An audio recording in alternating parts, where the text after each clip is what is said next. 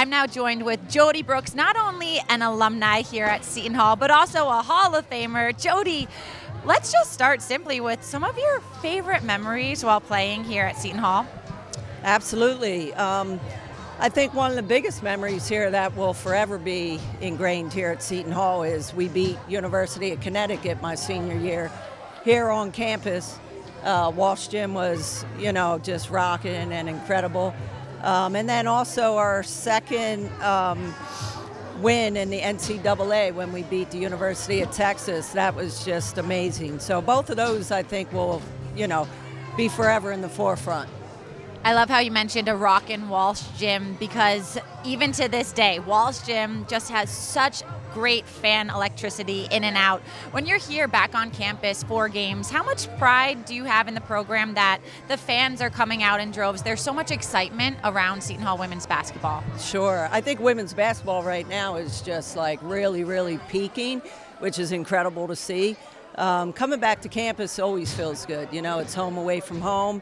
Will always be that. And Walsh, to me, is just incredible. I actually am really glad to see the women remain playing in Walsh, because I think the atmosphere and the size of it is just beautiful. When you fill Walsh Gym, I always say this, but to me, it's our Cameron Indoor. And they've always chosen not to go into a bigger arena, and we know they could fill that. So to me, the fact that the women's basketball program here on campus has remained in Walsh, I think it's beautiful, and Walsh is amazing.